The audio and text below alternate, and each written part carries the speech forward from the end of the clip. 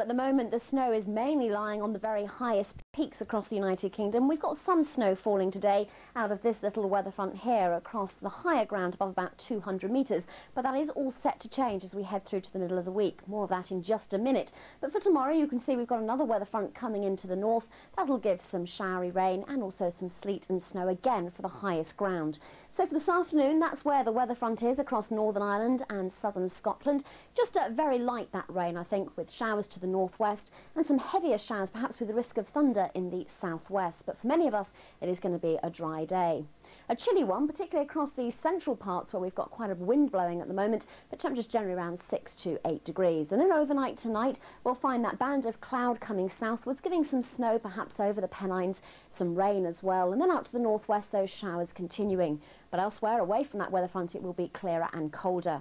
So around the weather front then, temperatures holding up around 3 degrees, so too around the coast. But to the north of that and to the south, we will find temperatures dipping to around freezing, giving some icy patches on the roads. For Monday, a very similar story then. The cloudier skies, though, coming into the far north of Scotland, again giving some snow over the higher ground. But for many of us, it will be a dry and sunny day, although I think the southeast of England will have some showers first thing in the morning. Into Tuesday, low pressure's with us out to the southwest, and with it some very strong winds. That's going to bring a band of cloud and rain into the southwest during the first part of the day.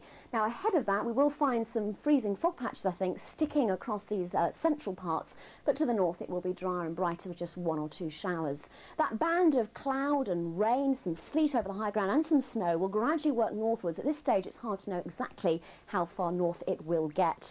But as we head into Wednesday, this is when we could see some sleet and snow at lower levels, particularly across northern England and Wales.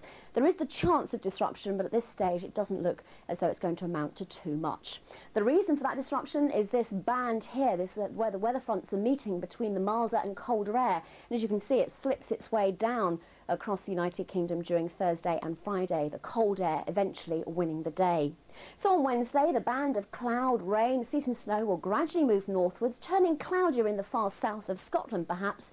But then on Thursday, that band will head its way southwards once more, right down into the far south by Friday. To the north, some freezing fog patches. Bye-bye.